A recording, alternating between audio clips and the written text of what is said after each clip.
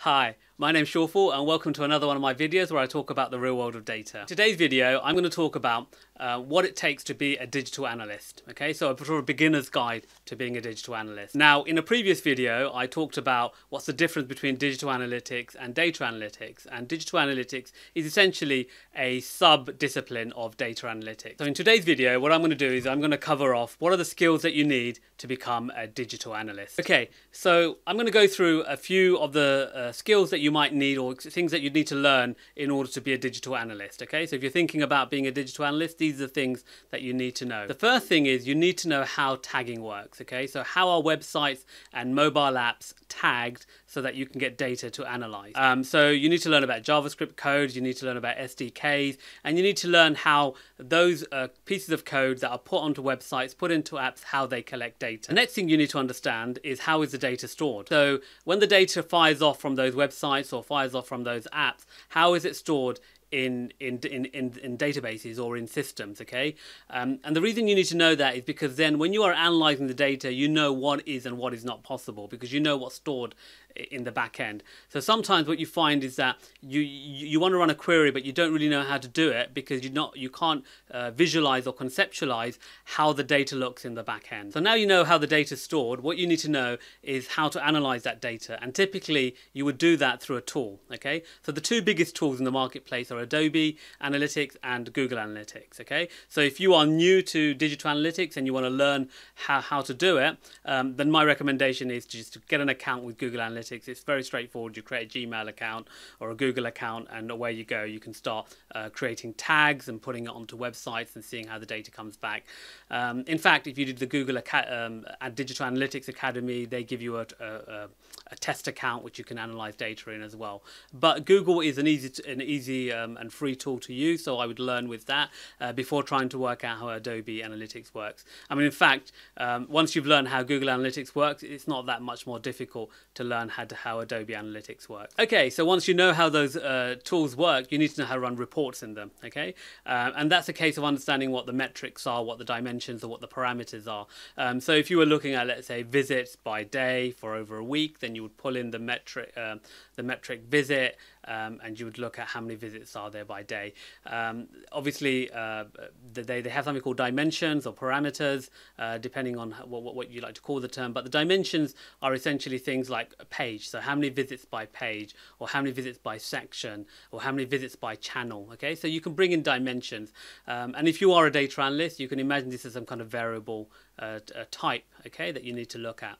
So the next thing, like I said, is once you've learned how to use the tool, is to learn how to run reports in those. Okay, and what you want to really think about is what kind of reports do businesses want. So business want to know how many visitors come to the website, how many visits do they make, what pages do they visit, do they achieve any goals. So goals can be things like, did they register with your website, did they buy a product, did they visit a certain feature. That's a goal. Okay, so you just need to know, okay, what will businesses want from me? So all you do is you just run those reports and see what you can get back and understand what they are. Once you've been able to run those reports in the tool of your choice, and ideally you'd be using Google Analytics because it's free, is knowing how to analyze that data in Excel. Okay, so even though what you can do in Google Analytics and in Adobe Analytics and all the other tools that are out there, that you can automate reports in them. So you can create a report, you can set it up, and you can get it automated so people can get that report daily, hourly, weekly, whatever that they want. So you can do that.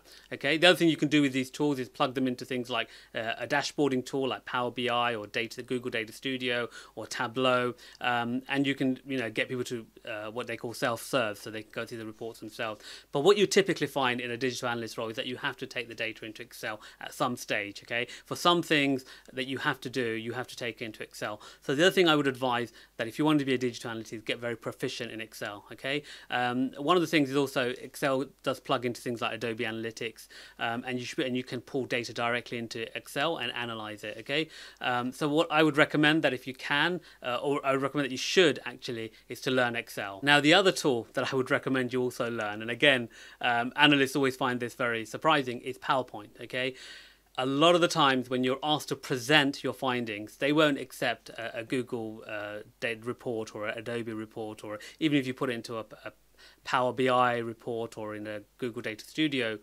dashboard, people won't really, the business won't really be interested in seeing the data in that format. So what they'd like you to do is actually put the report into PowerPoint.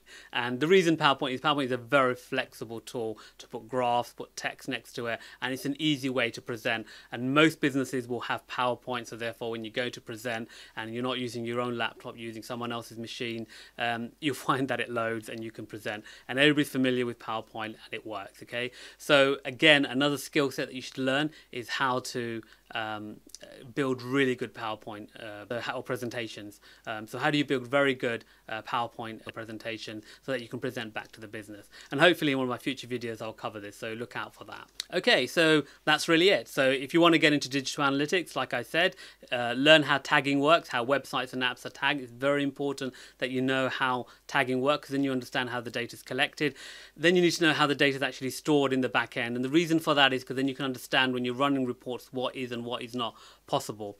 Then learn a tool, so things like Google Analytics or Adobe Analytics. Ideally, if you're starting off, then you'd use Google Analytics. So learn how to use Google Analytics. Then learn how to run reports in those tools, and learn how to automate those reports so you can schedule them so they can go out daily, weekly, monthly, and learn how you can also plug those reports or those tools into other reporting tools or dashboarding tools like Power BI, like Tableau. Even Google has its own data studio.